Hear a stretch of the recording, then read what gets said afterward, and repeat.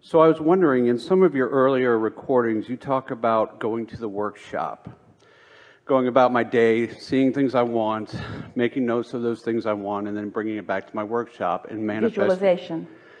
Yeah, and then manifesting that in my workshop every day. But then you have the meditation piece, which is like spend 15 minutes meditating, breathing, 3 breaths, 5 breaths out. You know, you're always like, you don't need to do too much of it. Too much of it is, not a good thing. So what should I be doing? Should I be doing the workshop or should I be doing the meditations? Well, what you described here were step 3 first and step 1. In other words, the meditation is putting yourself in the place of allowing what you've asked for to be realized by you. Because if you're not offering contradictory thought, your vibration will raise, and then you will realize, then thoughts will come and impulses will come. The visualization is really helpful when you are in alignment with your desire. So it's a really good question, and we're going to explain it to you here so you'll know exactly what to do. Let's begin here. Every subject is really 2 subjects: wanted and absence of what is wanted. And you are in the vicinity of one or the other usually. When you want something and you are in vibrational alignment with what you want, then the more detail you give to it, the more you think about it, the more good feeling thoughts you have about it, then the more you practice the vibration that allows it to flow into your experience. It's what expectancy is. Expectation is a powerful state of being because it means that what you want and what you believe are in the same place. Let's clarify. Positive expectation is that. You could negatively expect something too, which is what you don't want and what you believe. So expectation is really a sort of defining of what your point of attraction is in any moment in time. So let's say that you want something and you've wanted it for a while, and you're not seeing the evidence of it coming about, and you're becoming discouraged because you're noticing the absence of it more than you're noticing the presence of it. Well, under those conditions, we would not encourage you to go to a workshop and try to imagine it, because you've already got contradictory energy going on. So any thought you think about it is going to add to the it isn't working more than it's going to add to the it is working. So if you want something that you doubt, meditation is a better tool for you, because in the absence of thought, your vibration will raise. But let's say you want something, you've been wanting it for a while, and you've been tuned in, you're feeling good, and an idea occurs to you. When that idea occurs to you, we would milk it for all it's worth. In other words, when you get that idea and you say, I've got a great idea, we would sit, we would sketch it, we would draw it, we would think about it, we would even talk about it with others. We would get the energy of that moving. So what we're really talking about is momentum. You got to know in which direction the momentum is going. If the momentum is going toward what you want, then be more descriptive. If the momentum is going away from what you want, then shut it down, take a nap, go to sleep, meditate. Clear? Clear. That's a great question, because I'm about to buy a vehicle, and I've been thinking about this vehicle. I sit on the rowing machine at the gym every day, and I visualize, actualize, and it's this close I can taste it, but the money's not there in the bank, so I think I pinched myself off. I'm in the momentum. Is it okay to expect that that's going to take care of itself? Yes, it is. In fact, that is the exact thing to do. But let's talk about this for a minute. When you want something that you do not believe that you have the means to, what does that feel like? It feels like discouragement. It feels like tension. It feels like stress. So if you keep being on your rowing machine and you keep thinking about it and the stress gets bigger, then what you're doing is not helping. It would be better for you to sort of back off from it a little bit. But this is the piece that we really want you to hear. Oh, we so want you to hear this, because everything that everyone wants, no matter what it is, a material object or a state of being or a pile of money or a relationship, a circumstance or an event, everything that everybody wants is because they believe they would feel better in the having of it. So we don't want the full manifestation of that vehicle to be necessary in order for you to feel good. Now we know when you get it, you're going to really feel happy. But We want that happiness to just feel like the next logical step, not bouncing off the wall, oh, a miracle has happened. Can you feel what we're getting at? Mm-hmm. So do you believe that what we said about sifting and sorting, you said you've been thinking about this for a long while. Every time you drive a vehicle that doesn't please you, you launch part of one that does. Every time something is not wanted, what is wanted goes into this vibrational reality. So do you believe that there is a vibrational version already in existence, you and that new vehicle already in existence?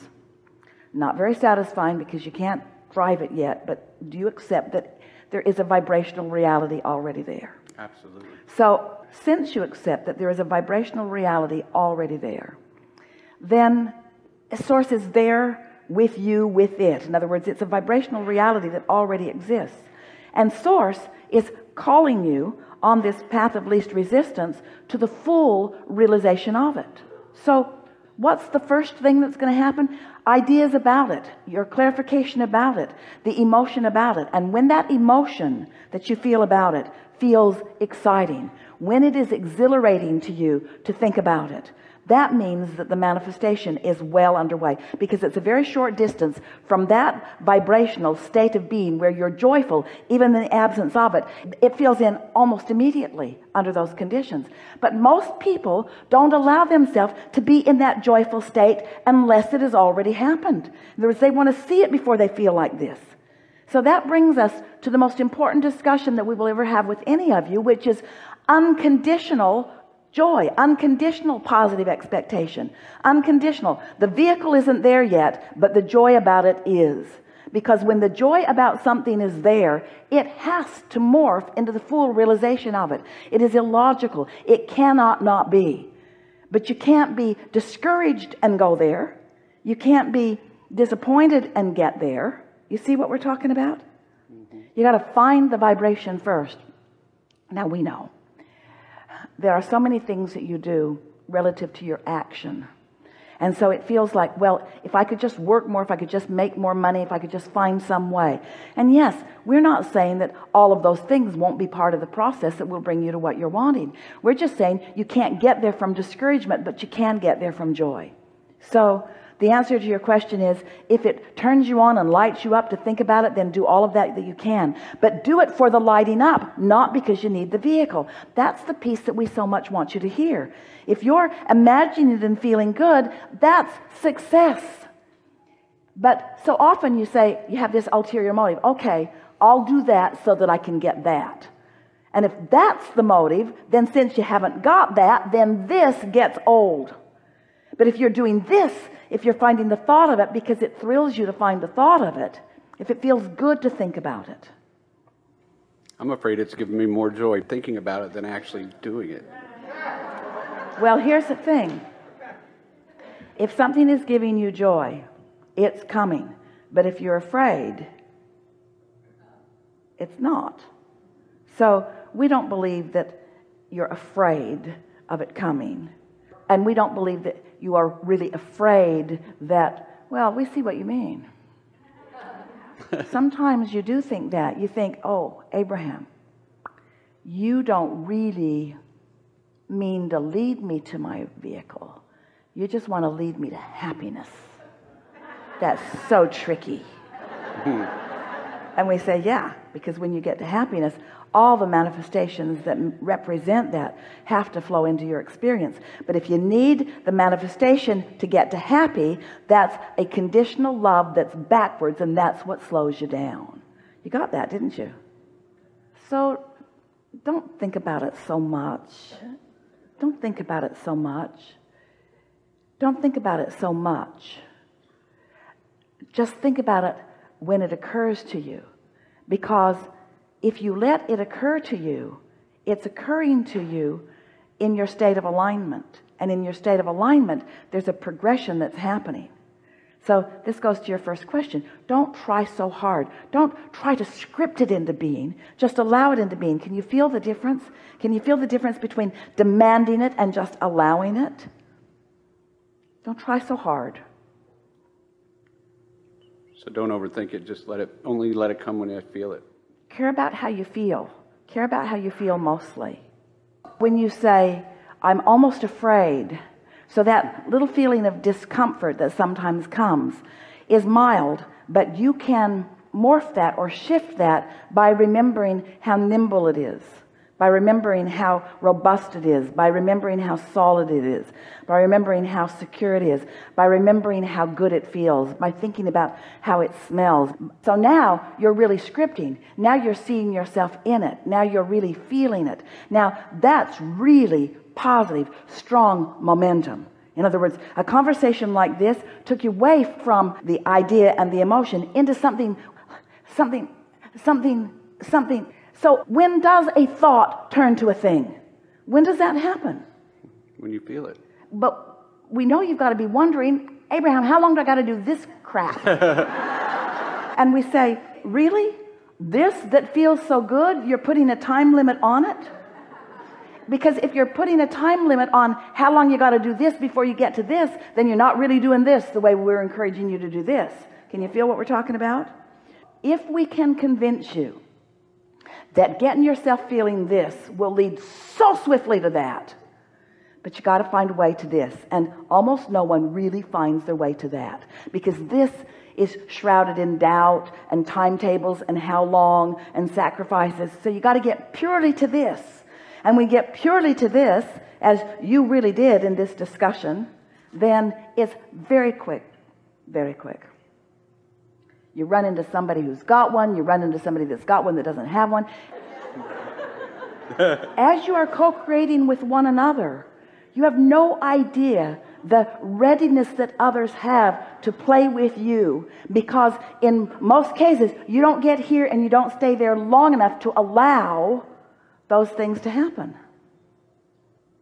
Ooh, it's so fun when you come to understand the power of your alignment. So, life caused you to create a vibrational reality that is so real that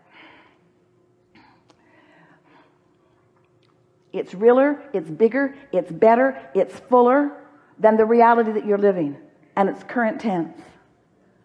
You got to find a way to feel it, to know it, and then it's going to manifest. So, let's look at this in another way. We'll be very brief about this. After the fact, after a manifestation occurs, it's easier to trace your steps back to the way you felt. Are there things in your life that have manifested and you realize that you were doing that and that's what brought that about? So spend time thinking about those things. Make lists of things that you appreciate that have already manifested. It's an odd conversation we're having here, because on the one hand, we don't want you to want manifestations because they hang you up. But on the other hand, we want you to find alignment, which means the manifestations will be inevitable. On the one hand, you are spirit in physical bodies. On the other hand, you've come into this environment to manifest materially. That's why you're in this leading edge environment. It's supposed to manifest into these wonderful material things, you see. We just want you to discover the unconditional alignment that feels so good. So some are afraid that they'll find that unconditional alignment and that the things won't matter, and they don't want the things to not matter because they want the things. And we say, don't worry about it. You're not ever going to get here without getting here. It's not one or the other.